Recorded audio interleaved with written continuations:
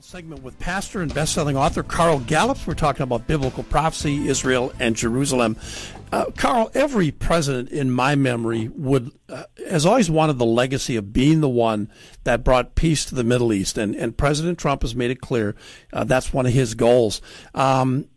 He said in early 2019 this is going to become a front burner issue. What do you anticipate looking forward here? I know he's been a staunch supporter of Israel, maybe the staunchest president in support of Israel we've had, but there's pressure in his own administration to force Israel to compromise, is there not? Yeah, apparently there is, and there always has been and always will be, I guess. And here's the thing. We've got to remember that most people in D.C., inside the Beltway and in the ivory towers, and even those that have occupied the White House, including Donald Trump.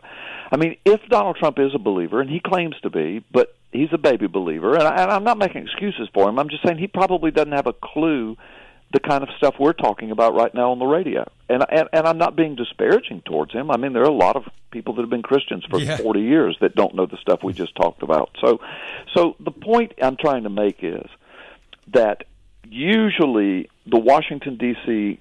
establishment, and Trump certainly hasn't been part of the establishment, but he is now. He's the president.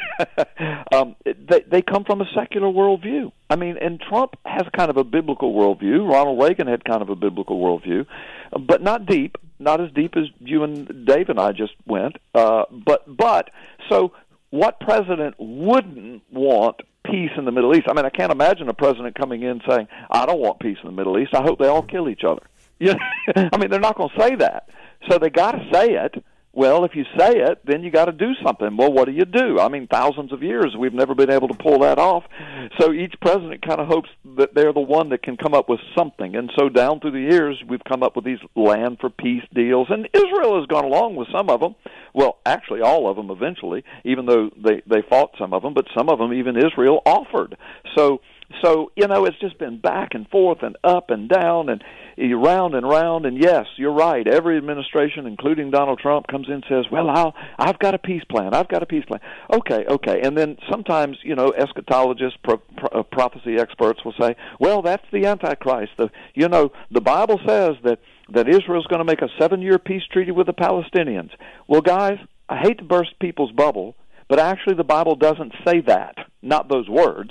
You can interpret it that way. What the Bible says is he, that is the son of perdition, the abomination that causes desolation, he will make a treaty with many. That's what it says. And so you can figure out the 7 years from the 70 weeks of Daniel, etc.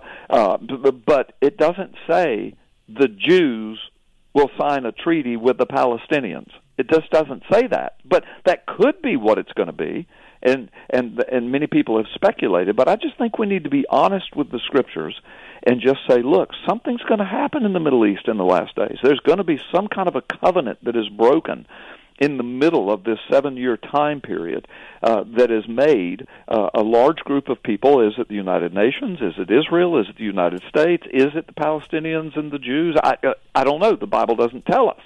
So I think we need to be careful about being dogmatic about it, but at the same time we need to be watchful. So yeah, he's got people in his administration wanting him to maybe land for peace giveaways. My problem with that is there are biblical admonitions against that. You guys know that. Excuse me, you've talked about it. Hold on. Excuse me, I had to clear my throat. You guys have talked about it on your show. You know it. Your listeners know it.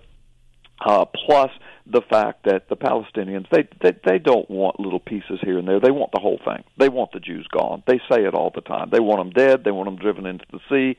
They don't want an Israel over there. Hitler didn't want it. Most of the world didn't want it. The United Nations still doesn't want it. The OIC, the Organization of Islamic Council, they don't want it. They certainly don't want Jerusalem in the hands of the Jews. So we've got a mess. But the Bible told us it would be that way until the very last, when the nations would form an alliance, they would conspire, and they would eventually encircle Jerusalem. Jesus said that. The Old Testament says it. The New Testament says it. And Jesus said that in the last days that Jerusalem would be surrounded by its enemies, and they would come to attack. They would come to make war. So, that's kind of the long and short of it. I know we're radio and we're cramped for time. I don't have 2 hours to stand behind a pulpit and teach this with PowerPoint. So, but that's my quick version of where we are. So we need to pray for Donald Trump. I think his heart is right, but that's a mess over there, and I don't think he's going to bring peace. No, we know that. In your recent book,